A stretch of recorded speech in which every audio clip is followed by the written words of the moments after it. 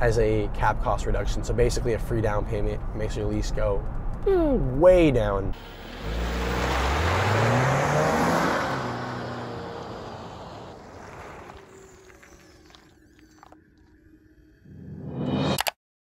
The day is finally here where I reveal my new vehicle, which is a Jeep Wrangler Rubicon 4xe. And I'm going to get into some of the details as to why I chose this vehicle and what I like about it, what I dislike about it. I have just under 800 miles on the car now, or the truck, the Jeep now. I had a chance to kind of get a little bit of seat time and get used to it a bit. Definitely have a long way to go in the sense of even further getting accustomed to the vehicle, as well as maybe doing some modifications in the future. But I have already done a Wrangler Willis review that I will link down in the description box below, and that's a slightly more in-depth like Wrangler review. This is going to be more focused on the 4xe in particular and why I chose the 4xe. Also, this is a Rubicon, so that's also exciting. We may do an off-road video sometime in the future. All I want to say before I get into the video is that for all of my subscribers that maybe found my channel through my last car, my 340i, rest assured that this is about the sportiest Wrangler you can get aside from the uber exclusive 392 model. And while in theory I maybe would have preferred a less complicated traditional Pentastar V6 in a Wrangler, I couldn't pass up the strong deal which the 4xe is and the extra power and quickness you get. If you guys enjoy this video, you throw it a like, and if you want to see more content like this and help make content like this possible, that you subscribe. Now, without further ado, let's get out onto the road.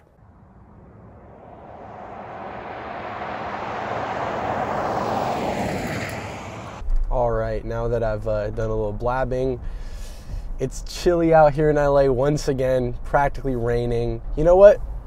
I have a Wrangler, so I guess I can't really complain about that kind of thing anymore. Here's the thing. I haven't really launched this car, or this Jeep. I'm going to stop saying car. I haven't really launched this Jeep yet because I just got to about 800 miles, and for the first 600-700 miles, you're supposed to take it pretty easy, at least not launch it hard. But this is video time, so what we're going to do is shift the transfer case into 4 Auto. I'm going to put the vehicle into eSave, and I'm going to explain all this for those of you who don't know in a moment, but throw it into eSave. Let's see how it does. Ooh, whew, okay. Wow, there's 60. Oh my God, yeah, it's actually, wow. Okay, I like my new vehicle even more. That's my first time doing that, so.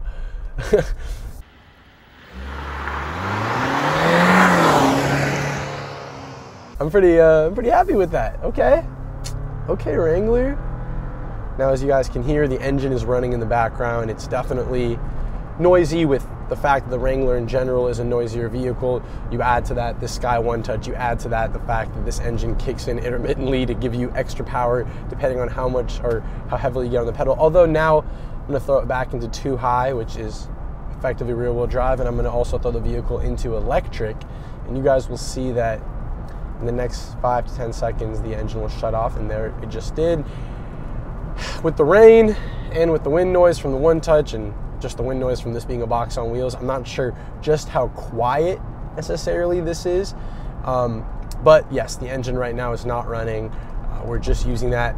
Well, it's two electric motors for a combined 134 horsepower, but we're just using them right now. Coasting, easy breezy. I have 19 miles supposedly of EV range left, and that's because driving out here to the canyons today, I threw the truck into eSave mode to preserve as much range as possible. The most I've seen is about 26 or 27 miles of claimed pure EV range. Probably gotten about 20-ish miles on my best attempt in the real world.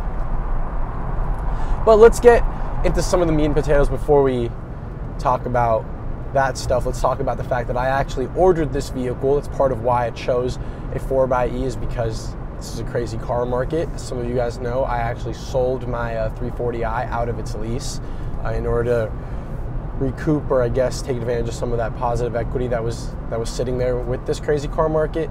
And with everything being just so expensive, cool used cars that I was considering, the prices were just so inflated I couldn't justify it, and a lot of other leases again were just super inflated due to inventory and due to these crazy dealer markups or lack of dealer discounts that previously existed. So I I'd always kind of wanted a Wrangler.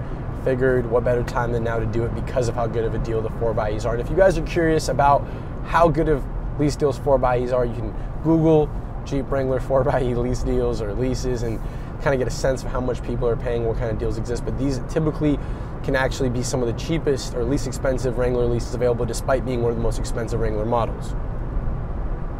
Now, the Rubicon trim of the 4xE starts in that low to mid $50,000 range, I believe. The price is constantly changing, to be honest. And I know they've done a couple price increases. I think it started at just about 51K. Now it's somewhere around 54 for 2021, maybe 56 starting for 2022. But as equipped, this vehicle, how I spec'd it, is just a hair over $66,000 in current pricing. I think it ended up actually being a tiny bit less, maybe like $800 less when I originally ordered it. Again, constant pricing changes, but at or for $66,000, which is a lot of money, this is a tremendously aggressive lease payment, and it was just something I effectively couldn't resist.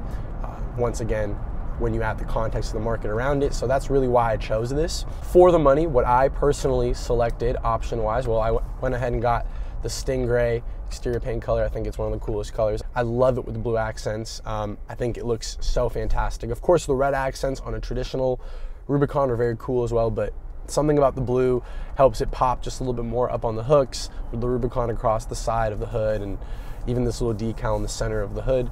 All very, very cool. Second option I went ahead and got is actually I'll stick with the outside. I did the painted fenders. These are the Rubicon fenders, so the Highline fenders, but they're painted. You know, you can go either way. I think painted looks a little more upscale. Of course, it's more expensive than as an option and more expensive to replace if you were to damage it, but I think it was worth it in this particular case. I also don't like how damaged the plastic ones get after some sun damage or some scratches get on them. This is easier to maintain actually due to being painted, but still plastic, of course. The third option I went ahead and got is the leather interior. I was 50-50 on it, but it's a little more, let's say, waterproof, and it's a $60,000+ vehicle. I wanted to help make the interior just seem a little nicer, although the cloth is completely acceptable. And again, that Willys had cloth interior. I found it fine. I'm happy I went with the leather, to be honest. Just a little bit of a pricier option than I was hoping. I actually think sometimes some of the German cars, the luxury cars, will give you leather seats for a lower price, but it is what it is. Next option I did is the Corning Gorilla Glass front windshield. I think this one's an absolute must. I don't know the exact number, but I think it's 3 or 4 times stronger than the traditional windshield. That much more resistant to rock chips, and there's plenty of information out there about just how much more resistant to breaking, shattering, and chipping Gorilla Glass is. So for $195, I couldn't resist kind of both the coolness of seeing that Gorilla, but just getting a little bit more of that protection, so you hopefully won't have to replace your windshield, because this is a very flat windshield and very susceptible to cracks, unfortunately. And I got the steel bumper group, which to me was just a must. I love that the end caps are removable up front, but most importantly, I just love that it looks so aggressive and is in fact made of metal up front and in the rear. Just that much cooler and a little bit of a rugged touch for the Wrangler for quite a pretty penny, but that way I don't have to worry about anything on the aftermarket. And I didn't do too many other options. I actually did not, or I forewent getting any of the safety features. Just couldn't justify the price. I don't really need to have parking sensors, blind spot monitoring. It's pretty good visibility here. The rear view camera is one of the best in the biz here in this Uconnect system, so none of that was necessary for me. Even heated seats, I wanted them. I think just about every single vehicle I've ever had has had heated seats. And by the way, I want to point out that we're still in electric mode here. We're cruising. You guys can't hear the engine at all as we come to a stop. And even as I take off from the stop sign here in a moment, you'll see that there's just absolutely no sound. Well, there's a little noise. The vehicle makes like a spaceship sound, but no engine noise. It's pretty cool.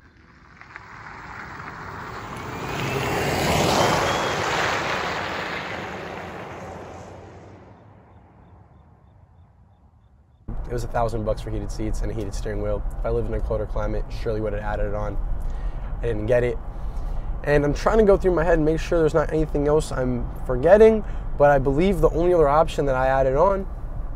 But yeah, the last option and the biggest option, the Sky One Touch, which I would love to open both just for how cool it would be right now and to show you guys, but it is just ever so slightly drizzling outside.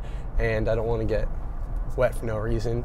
But probably the coolest option. The fact that you can take those rear windows out on either side is a very cool, let's say, gimmick of it, but just being able to press this button like a sunroof, opening it up. It's so funny because I usually don't like convertibles or even use sunroofs that often, moonroofs that often, but this is a Jeep. It's all part of the character and nature, and it's just something nice. I mean, I've got this car in this time of year when it's rainy and stuff in LA, which is very, very, very rare, but I'm sure in a matter of months as things warm up a little bit, the sun's backing out, I'm gonna love being able to open it, cruise around, and I've already gotten a chance to do it a few times.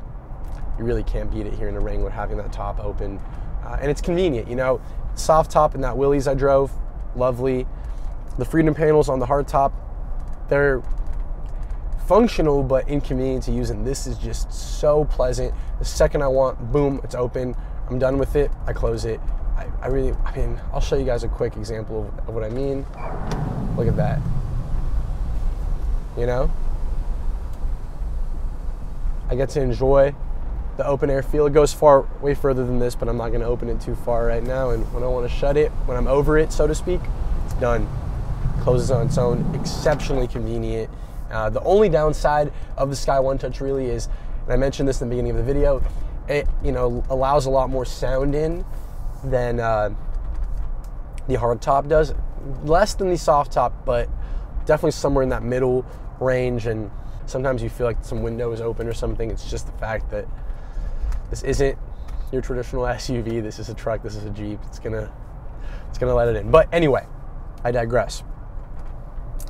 Let's get to, gave you guys the options, and I've given you guys the relative price. As I said, this was just a hair over $66,000. But let's jump into the powertrain, the most exciting part of this Wrangler 4xe. So this is a 2-liter turbocharged 4-cylinder engine, and it's the same 2-liter turbo 4-cylinder that you'd find, basically the same engine you'd find in a regular 4-banger Wrangler. So that was kind of rhymed.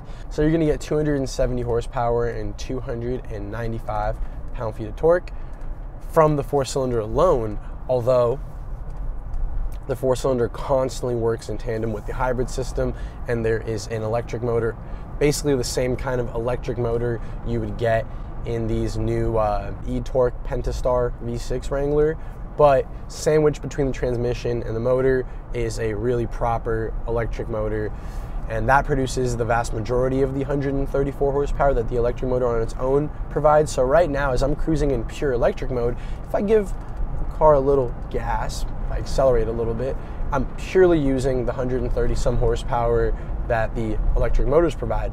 But once I get deeper into the pedal, or once I switch it out of electric mode into hybrid, or certainly into e-safe, and the engine kicks on, it's also then pulling from the EV powertrain, or I guess motors. So you're getting a combined 375 horsepower and 470 pound-feet of torque. So the same amount of torque that beastly 392 V8 gives you, and about 100 less horsepower. Of course, it's not going to be nearly as quick as the 392 because this actually weighs more than any other Wrangler. This weighs like 5,500 pounds, 5,600 pounds, something like that, about 800 pounds more than your traditional Wrangler. And the batteries are actually right here below the rear seats. So the added weight helps smoothen the ride out and kind of balance the weight out more than other Wranglers.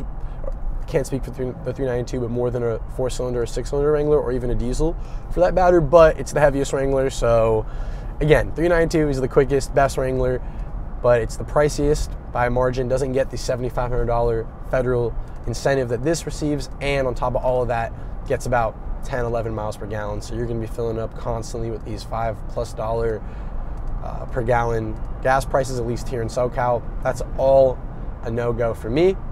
This, beyond being more available, beyond being sometimes discounted, unlike the 392, is then eligible for a $7,500 federal incentive, which FCA will extend to you as the lessee as a cap cost reduction. So basically a free down payment makes your lease go way down. And again, makes this such an appealing vehicle. Now, the power plant, like I said, is pretty solid. And I'm in electric mode. I'm going to switch over to hybrid. So now I'm in hybrid mode, still using pure EV range. The engine is not kicked on. But if I come onto the pedal a little stronger and the gas engine kicks on, I'm getting combined power, and this thing doesn't corner too bad actually. Now, something interesting for the real Wrangler nerds out there is that this 4xe along with the 392 both get CV joints instead of U joints at the end of the axles, although this does have the ultra wide, so it has the wider Rubicon axles, but then I think even more so has the heavy duty axles, again the same as the 392.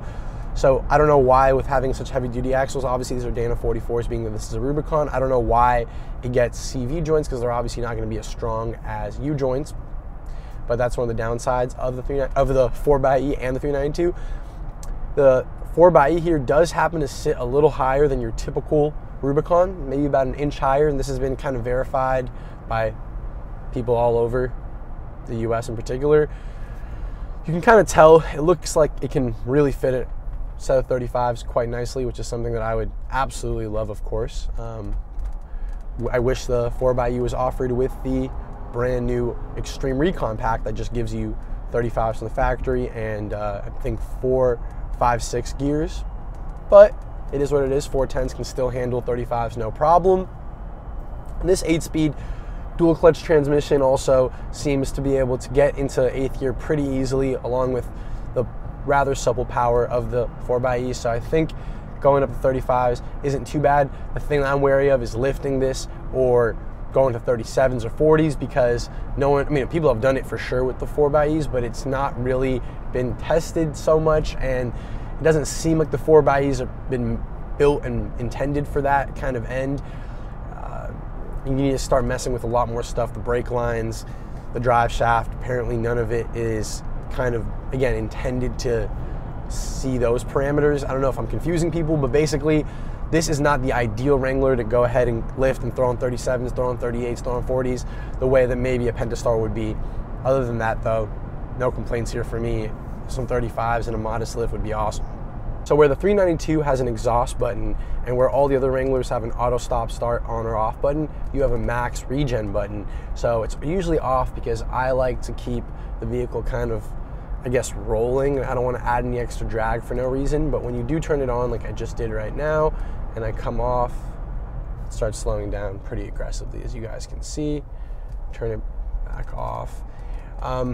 It's not super effective at gaining you a bunch of EV range, but it's very nice when you're going down a hill, let's say a major slope, you turn it on and it kind of gives you that little bit of resistance where you don't have to get heavy on the brakes, and that's always nice on a 5,000 plus pound vehicle.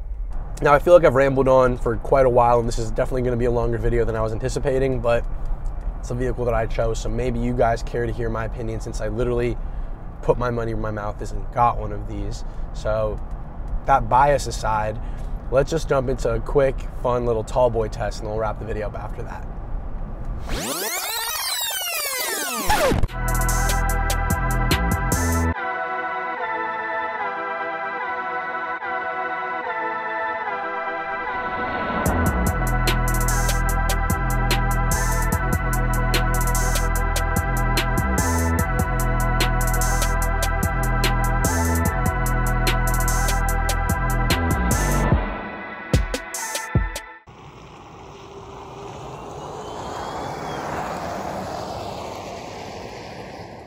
So as you guys can see, this does all right in the tall boy test. Of course, the big con of a Wrangler is that there is not quite as much storage as you may hope or think or assume.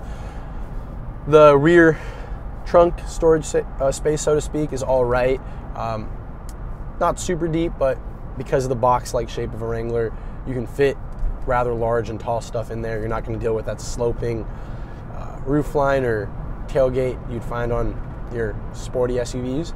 But if you want to really lug stuff around, a Gladiator is the way to go for sure. Definitely don't get a two-door Wrangler, because that has almost no space with the seats up, and even with the seats, rear seats down, not too much space. Legroom itself is all right.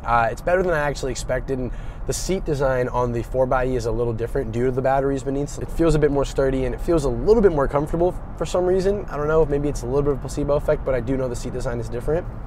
So not too bad. The coolest thing about the 4xe is you can fold those rear headrests all the way down, which you can only get them to about this angle on the regular Wrangler. So they just kind of melt away give me that really good rear visibility, and only when someone hops in the back they can pull the headrest up themselves. Up front, the cabin is super, super nice. These JLs feel far nicer than the JK. Again, you guys can watch my Willys review to get a little more in depth, but I have the 8.4-inch Uconnect screen here, Apple CarPlay, it all works fantastically well. The sound system, which is an Alpine system, also sounds pretty solid for a Wrangler, considering there's not a single speaker on any of the doors, which are removable, of course. But something really nice about the 4xe is it comes standard with the 8.4-inch Uconnect system, and it also comes standard with the LED headlights and taillights. So those are things I would personally tack on, especially the headlights and taillights. They both look far better and offer a far, far superior light performance at night. They change your fender DRLs and turn signals to be LEDs. Again, the lights themselves look great, front and back. It's nice that the 4xe comes with all that for the additional price. You know, it's costing you about between $6-7 grand more than a non-4xe Rubicon, so just getting all that stuff as part of the package was a real plus for me. Yeah, I mean, I've been enjoying my time with these roughly 800 miles I put on the Wrangler. I've been enjoying it. It's definitely no sports car, and it's been a learning curve. I've had to make some adjustments, but I haven't even had a chance to go off-roading yet, and I think that's going to unlock a whole new exciting world. Again, I may make a video even of me doing a trailer or two here and there and kind of sharing some of my personal experience with off-roading, because I have gone off-roading with a few buddies that have Wranglers, but I haven't myself really gotten a chance to do a lot of the wheeling, and I'm excited to get out there, try some things out, and use this exceptionally capable vehicle the way it's meant to be used off-road and not just on pavement. Hopefully I'm not forgetting any important details, but again, this has been a very unique and different experience for me, coming out of several sporty European, in fact German cars, my first non-German car, an American car obviously, but also a unique Wrangler. So with all of that said, if you guys have enjoyed this video, please consider subscribing. New videos are dropping every single week on Fridays. Comment down below, let me know what you guys want to see. I'll do my best to make it happen, especially if it's 4xe related. I'll definitely do my best to make it happen because I have access to this vehicle. And with all that said, this is Rio. Peace out. I put the new Forgis on the Jeep.